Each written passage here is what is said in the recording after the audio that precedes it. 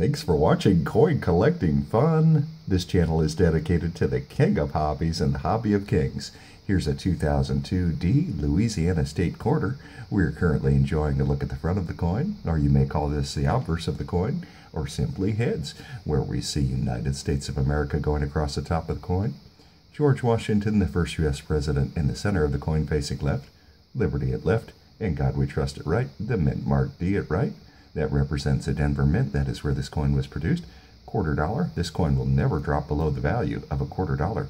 Also, this coin has a reeded edge. Now, let's go ahead and flip this coin over to enjoy a look at the back of the coin, or you may call this the reverse of the coin, or simply tails.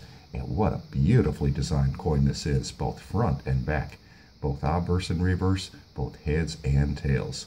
Louisiana, 1812, Louisiana purchase, 2002, e pluribus unum. Have a great day.